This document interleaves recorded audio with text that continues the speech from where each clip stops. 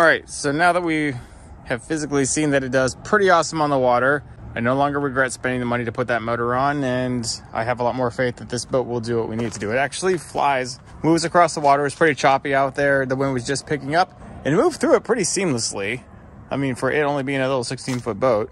I wasn't really wanting to invest any more into it if it wasn't going to work. So now that we know it will work, let's start doing some things. For one, let's start polishing up this hull because it has problems. Clearly, it's oxidized to death. And I have bought a series of compound to fix that. And also the seats. Those seats, they gotta go too. All right, this is what we got.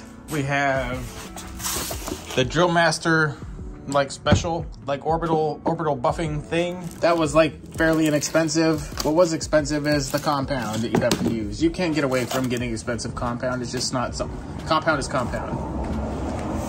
And then, we got a winch strap to replace that super oxidized winch strap that's going to blow away anytime. Then we have buffing pads, the bonnets. I mean, we got gloves for Richard's delicate hands. And then anything else that we may need to polish, we're going to get onto it.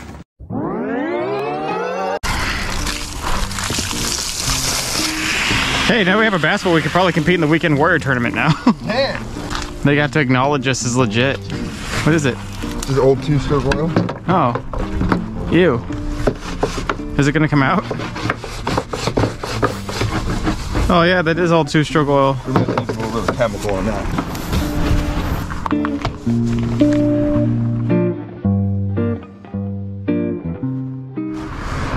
Hold on, what are you using? Try cleaner wax first, right? You have cleaner wax? What's that? Rubbing compound. Well, I want to know if I would use rubbing compound like right away. Let's see if we can get it up with cleaner wax first. Or restoring wax. Yeah, try it. Start with a clean, dry surface, yada, yada, yada. Shake water well, apply. So if restoring wax don't work, then we definitely have to use rubbing compound. It's pretty far gone, but I don't know.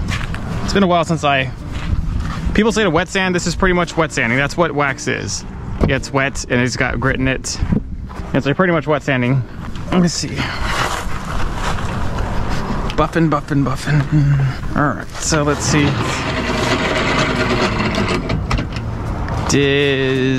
Well, maybe if we buffed it. What do you think? Do you think if we buffed it, it would be all right or no? Like clearly it took off some of the oxidation, but it's not. What if we got that orbital buffer out here and did it? Yeah, I know, this is the way we don't blow out our elbows. And so this thing lasts one job, right? One job is all it's gotta last. Oh, on. Ah! It was already on. How do you turn it off? Okay. Yeah, let's do a real...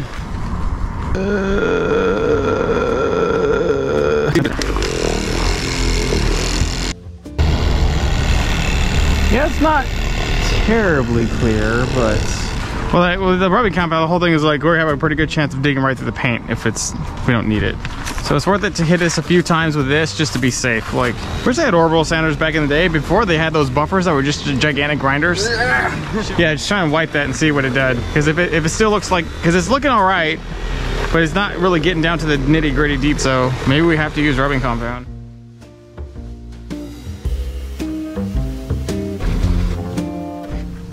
Okay, that's not so much thicker than I thought it was. Look at the difference. You can see the... Yeah, you can see a big difference. All right. Rubbing compound it is. You probably do that, and then we'll hit that. Because that should bring everything back. No, that's the other. Well, you should go down. It's like going down sandpapers, like the 220 to 600 to 1000, and eventually get a nice shiny polish. So yeah, eventually we have to use a regular wax.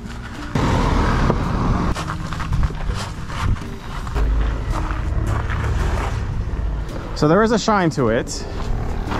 It's starting to look okay.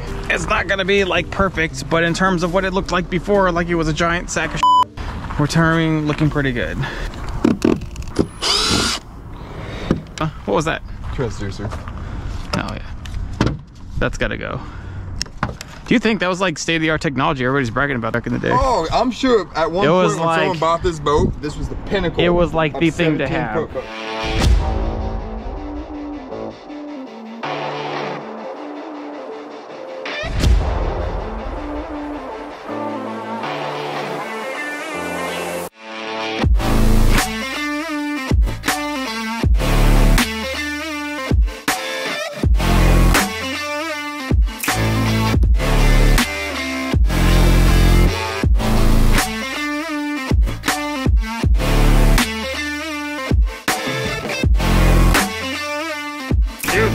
heck? I didn't think we would get it to look this good, personally. I didn't think it would look this good. It looks like the bottom.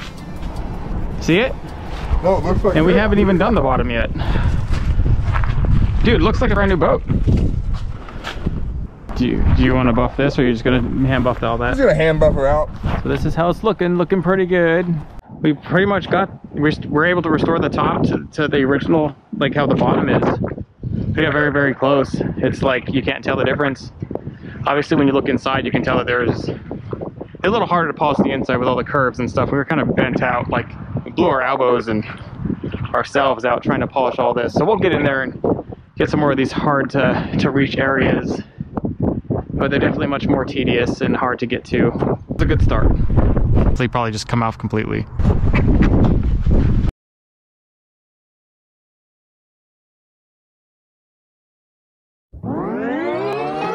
All right, ladies and gentlemen, here it is. Polished up the outboard too, got that thing going. And I kind of like, at that point in time, my elbows and hands and joints really started to hurt from the really serious amounts of rubbing you had to do. And I kind of gave up. Like the outside strip and then the bottom here, which we didn't have to do near as much work as we had the top, because the top was like super oxidized.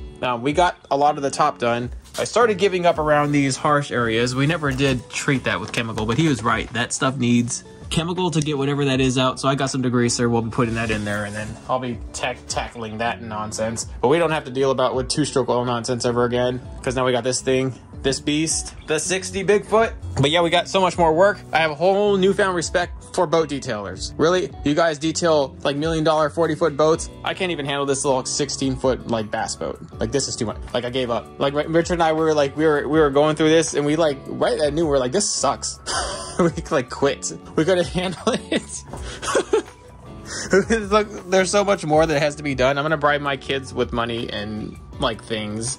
I'm like, please help me polish this thing up and make it look good for its heyday and help me work it out. So all these tools and stuff are everywhere because, well, we're about to rig it. I gutted my smoker craft. For one, the smoker craft needs to be gutted and needs to be rebuilt. Like after all the skill knowledge we have and all the tools we have, we're gonna be able to really make that thing super awesome. So this is gonna be my super now boat, which I'll probably end up either giving away or sponsoring somebody with it later. That's what I'm gonna probably maybe do. Like a lot of these boats I'm gonna figure out somebody to either give them away or sponsor key people with it. That's probably where this one will actually go. Honestly, I have somebody in mind, but I'm gonna get my use out of it first before we send it on its way. But right now, yeah, we're rigging it all. I'll talk about the rigging in a second. Let's get down to the grit here. First off, I want to say that now that I put all this work in, this obscene amount of work to get this refinished, I do never want to go through this again, ever. All I want to do is like wax it every once in a while, put some ceramic coat on it. This cover here, this is from RV Masking, and this is an actual affordable cover. Normally, I wouldn't buy these covers because, you know, even though they work, they're expensive, and it's just, I would generally get like 4 or 5 tarps from Harbor Freight and just make that work. And then I would replace like 4 or 5 of them within a summer because, you know, the sun just chews through those tarps. But this one is actually very cost effective, and it's as good a material as you're gonna get anywhere else. I mean, you can look right at the material. It's legit. It's got vents. It's got clips. It comes pretty nice. It comes to you in a box. I lost the unboxing footage, but it's really good. We're gonna use this thing to cover this thing, and then because they're so cost effective, I probably will get like 3 or 4 more of these because I got 3 or 4 boats these could definitely go on. Yeah, I'm definitely putting this thing on here. That's like, it fits this bass boat perfect. This is for a 16 to 18 foot boat. That's like the range, and it fits this 16.4, 16 foot 4 inch, whatever this is, 640 LX. It fits this boat perfect. Perfect, right on there. Couldn't fit it better, couldn't ask for a better cover. Thank you, RV Masking, for this. I'll give you a link in the description below for this cover. It is very nice, cost effective, and cheap. Hint at it for your wife so she can get it free for Christmas. Whatever you got to do, it's really good. I will say that officially. Very happy about that cover. Regarding the whole process here, though, it was the rubbing compound, then the restore. What I wanted was to find their step. They had steps. They had like step 1, step 2, step 3, and step 4. Like they had, West Marine used to have these rubbing compounds that had steps. I tried to replicate that because I couldn't really find that, but generally those are much nicer kits. They work out much better. Because I hadn't really touched paint or detailed anything in a long time since I was like a little kid. I used to detail cars, and then even then my stepdad wouldn't let me like detail everything. He would like make, you know, his skilled workers do most of like the serious work like this. Like I was never able to touch an oxidized car. Most of the paints now, the UV resistant resistant paint index, all that stuff is so good that you don't really see oxidation in cars anymore, like not to the way they used to be. So it's like, I haven't really had to restore anything like this in a very long time. But what happened is I tried, so because I wasn't really sure how rough this stuff would be, I tried the Restorer Wax first. And then after 2 or 3 passes, again, think about like sandpaper, rougher, finer, finest sandpaper, like 1000 grit sandpaper, this stuff, like super fine. Right, you're trying to polish it. Like, it's like trying to polish a rock into a diamond, pretty much what you're doing. So we use that. Well, we tried using the Restorer Wax first because we weren't sure if that could get this out. But after like 2 or 3 passes of hard rubbing, it didn't do anything. So then we knew we had to use the rubbing compound. And then the rubbing compound by itself was almost not enough. Like, we had to hit this 5 or 6 times. So how you're supposed to use this, and we didn't use it right, we found that out, is you just keep rubbing it. And yeah, it's a little harsh at first. You can feel the grit. And then you just keep rubbing it until it feels smooth and kind of slippery. And that's how you know that you've rubbed it to, and then you had to do it a few more times. So it took a total of 4 to 6 coats on each of these platforms of the rubbing compound before we got it down to a nice finish. Then we went over it with the liquid. We went over with the store and then the liquid. We probably only just had to do the liquid, but we tried to like get it its best. And it just happened to go kind of like this. This stuff's just a little bit more, the chemicals in it and the grit in it is just a little bit more than the wax, so we kind of just gave me that little finer polish before you go, because in sandpaper, if you go rough and then you try to go too fine, it doesn't look right. You have to go rough and then semi-rough and then fine and then super fine, and then you get that nice gloss polish.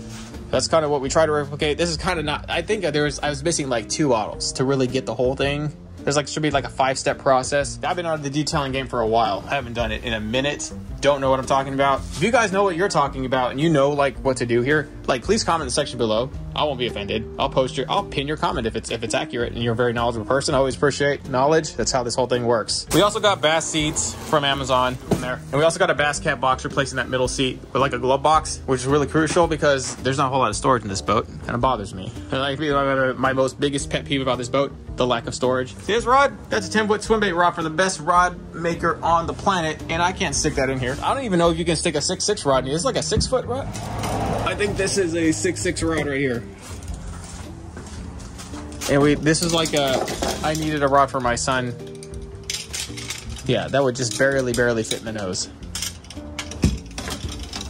That would kind of tuck in back there. It's like a little tuck in. We might be able to do a 7-foot rod in here. So maybe some rods, not a whole lot. My big rods for sure just got to lay on the deck and we just got to suck it up. What else is new? That's what it was like on the other boat. All these tools and everything are to rig the boat. That's what's coming up next. I got the Ultrex out, 24-volt Ultrex, Humminbird 360, got the flow right kits that we're gonna stick in a bass boat. Who knows what that's like? So we got extra stuff in here just in case it doesn't quite go like how we normally do, because normally we kind of have our way with it. We developed the live well into the whole boat ourselves, and so it's kind of cheating because you don't actually have to. It's not cheating, but it is. And in terms of like, you do your own design, you don't have to get around anybody else's design. This is somebody else's craft. I got to deal with it just like anybody else has to. So extra parts from installing many live wells, and now we got this thing, the version 3 live well kit.